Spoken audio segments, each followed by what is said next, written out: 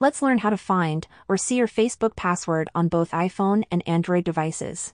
So if you want to log into Facebook but forgot your password, then let's see how to find it without the need to reset it via email. I'll show you two different methods, and the first method is to open your settings. Now when you open the settings on your Android, you want to find the password section. I only have my iPhone here, so let's scroll down and find this password section. Open it, and in here we'll have all of our stored passwords.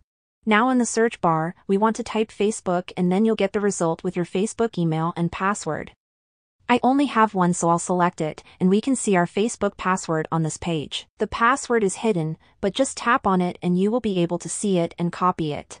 But if this doesn't work for you or you don't see the account you need, then the password is probably stored in our Google Password Manager.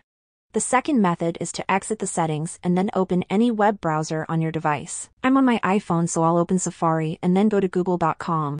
We have to make sure that we are logged into our Google account, and then click on your profile picture in the top right corner of your screen. Now tap on this Manage Your Google Account. You'll get to this page with a bunch of different options, and we want to select the security section at the top of the page. Now when we are on the security page, we have to scroll all the way down until you can see this section called Password Manager. Tap on it and then you'll get all of your saved passwords. We can search for Facebook in the search bar, and then it will show you your account just like it did in the settings.